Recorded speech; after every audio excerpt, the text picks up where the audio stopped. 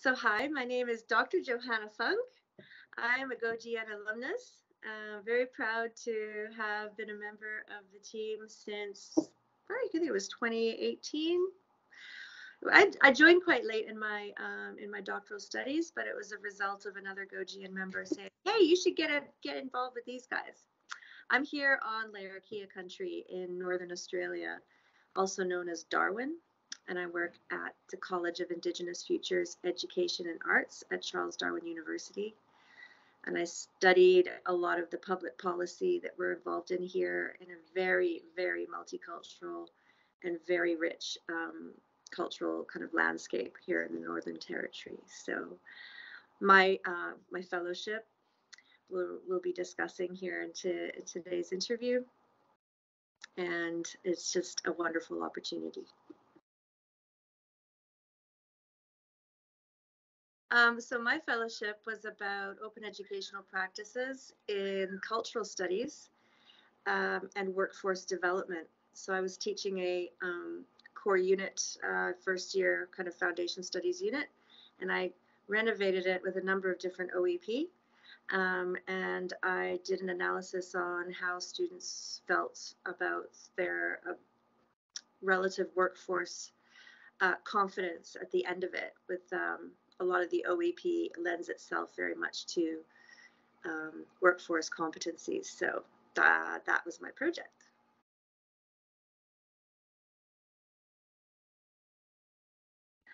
I think having a bit of flexibility, as well as the touchstones, exactly like having the nice kind of low stakes blog post to kind of report, like it was more like a diary. That was really helpful to keep me, I guess, accountable to a broader audience. But also that was very flexible, and the team were really flexible with me taking a bit more time to collect more data and then to add to my analysis, because I had an extension to my ethics. So even though there was the project fund, was like only for 3 semesters, I extended it to 4, and that's been really helpful too, because it's given me a heck of a lot more data to work with. Another thing that worked really well is just the support, being able to reach out and ask for a little bit more of a skill development support that I hadn't gotten during my PhD. Of course, when you're doing your PhD, you're kind of focused on one methodology and one kind of analysis, and I was using a new kind of analysis I had never used in vivo before. I had only done some very minimal text analysis in my previous studies, and so this was really helpful to get my head around another form of analysis, another skill with my research. So it was really helpful to kind of get my feet wet. And then just, of course, the extra time really helped with me being able to refine that. And then I get to apply it in other publications that I've done. So that's been really good.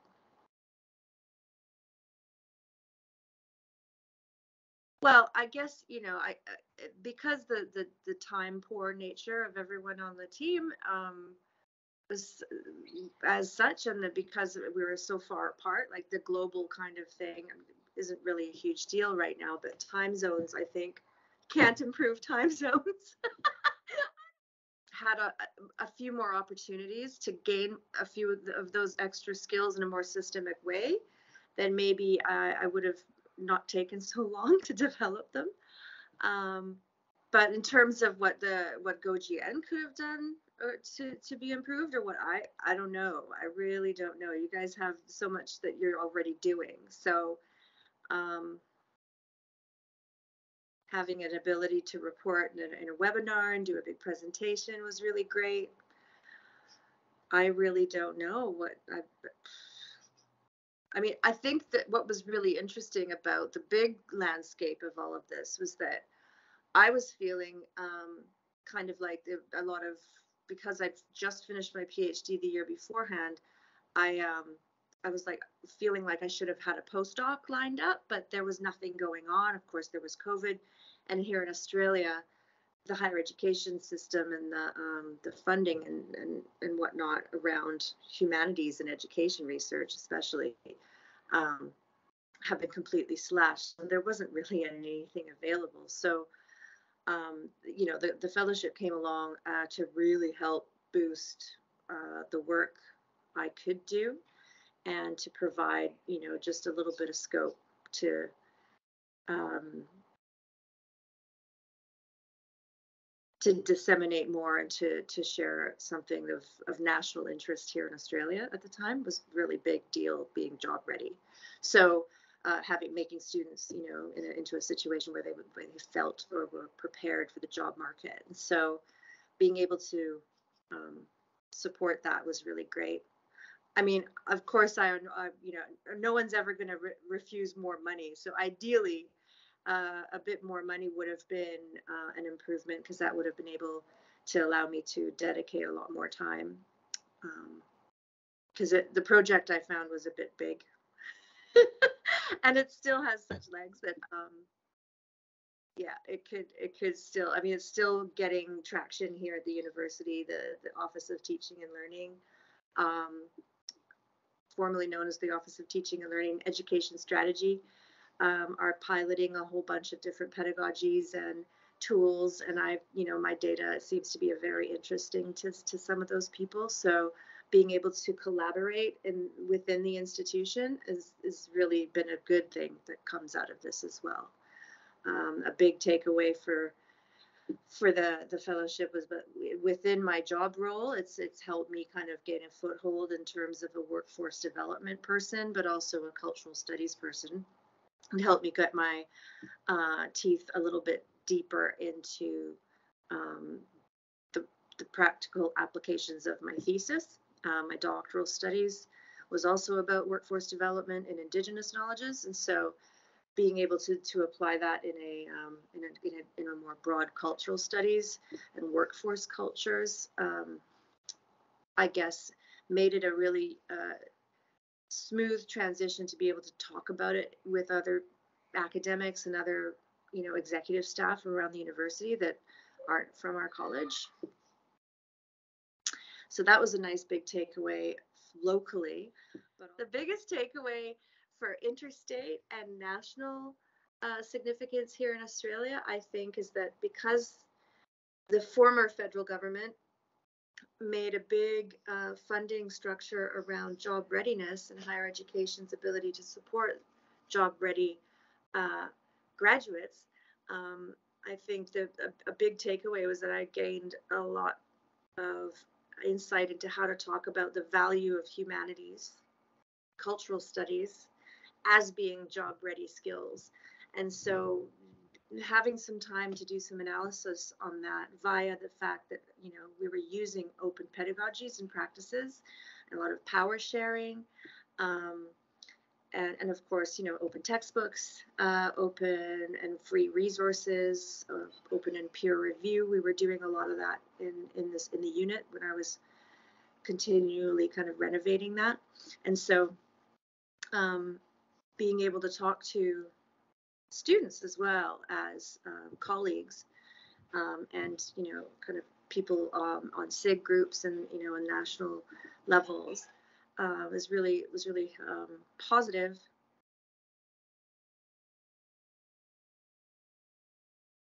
I suppose the challenge with these days in higher education and any kind of research is having enough time to sink your teeth into it properly and get it done.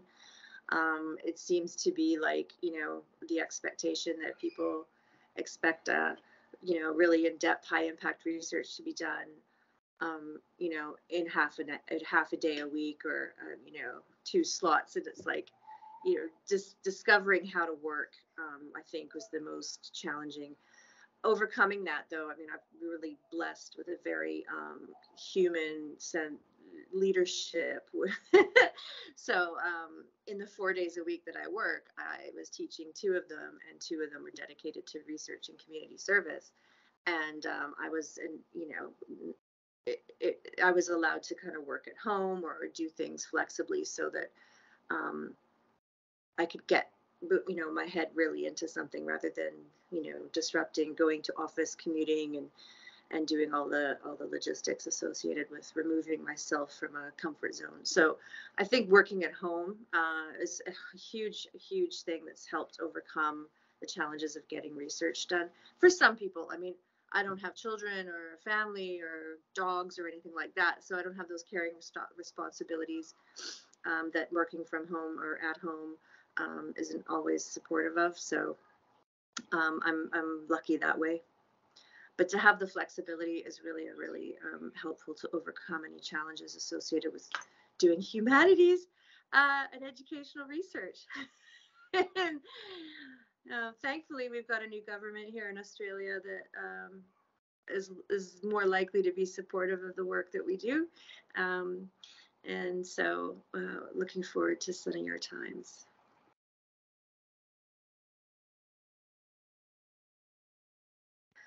I guess having regular check-ins with yourselves and doing, like I said, the blog posts was really helpful.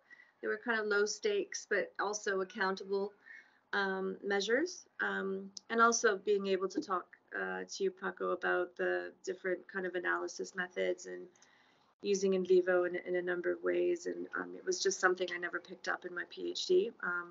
We don't do coursework, or I didn't do PhD by coursework here. I just kind of followed along and worked with senior researchers on their projects, and ended up doing a PhD on the projects I was working on. So you know, it was really helpful to be able to pick up more skills that way as part of a structured piece of work.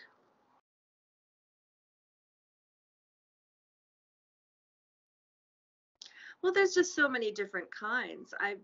From what I've seen, people have dedicated their fellowship to so many different aspects of open education and resources and practices. I would feel awful to give advice. I mean, I think that, you know, I think I used my fellowship as a way to kind of consolidate and really be super pragmatic and practical, and in some ways very political. You know, I chose something that I thought was, you know, in retrospect, quite safe to study. And I was really practical as well, because I've always been interested in it. I mean, I did my PhD on a similar subject. Considering the nature of the Gojian community and the open education community, I find that maybe it would be useful to really give the open education value set a boost, which is something that I kind of did, but in a way that I kind of gave it a vision into the overlap of the neoliberal agenda of job readiness and what open practices and the humanities can do to really make that happen. So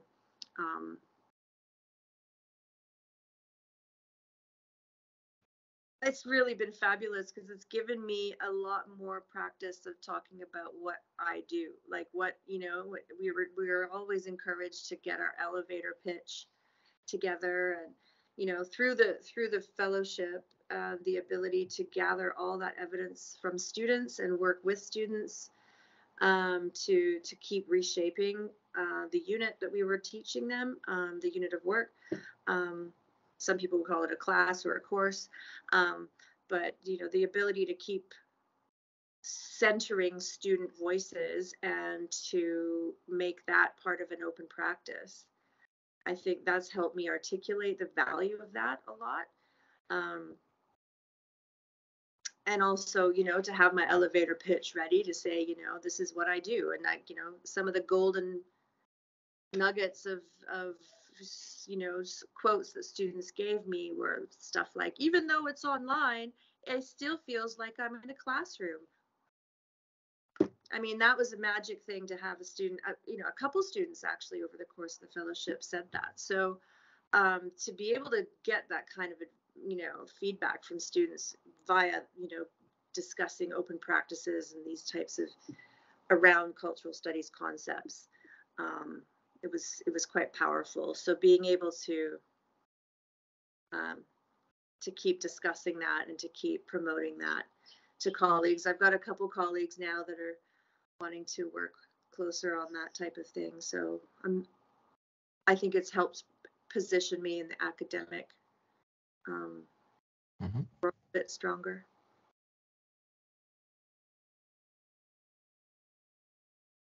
Well, like I said, like postdocs don't really seem to be a thing here. And they, of course, with the disruptions in the last few years and the big global changes that we've had, I'm actually going to go and do another fellowship or doing um, a postdoc somewhere else. Doesn't really feel like it's an option.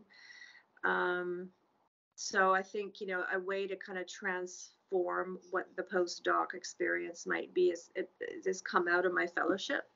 So in a way is to keep creating and co-creating knowledge and practices around, open education, online education. I'm teaching pre-service teachers now in all of my classes. And so I've been able to propagate and share the Gojian research with them and, of course, give back to the network. It's been so wonderful and generous. So I want to I think I just want to keep growing and building on the networks I have. We're expected to expand so far and to try for so many big opportunities, and somehow that translates to things that seem unreachable. But I think what it means is for me is to just keep working on the networks that I have with Gojian nationally and now locally. It's really helped understand what a network can do and can be. So the current members or doctoral students, I'd say, reach out as much as you want. I was absolutely shameless on Twitter when I first started my PhD. I was absolutely shameless. And then it was through that Gojian network that I started following people and found the people that I needed in my local country and in my area. And then they recommended I join Gojian because I hadn't known about it. And so it was just being shameless and just try to connect, because that's why we're all here doing this work, to be sharing it with other people. It's one of the most friendly Twitter communities I think ever. So, but also, special interest groups like the Ascolite SIG is where, Adrian Stagg is another Gojian alumni and alumnus, pardon me. And, he was the one that recommended. He's actually also been really instrumental in inviting me into, collaborate with him and network with other people that he's working with. And so I think we're sticking with the values of that. It's not traditional competitive academia in that sense. It's very much a community of practitioners and people who feel the same affinity for openness. It's really quite wonderful. So getting involved in those SIGs, and of course ALTC, which I need to remind myself to renew my membership again. But yeah, this just really important to stay associated with different networks and associations and stay plugged in as much as you can in these busy times.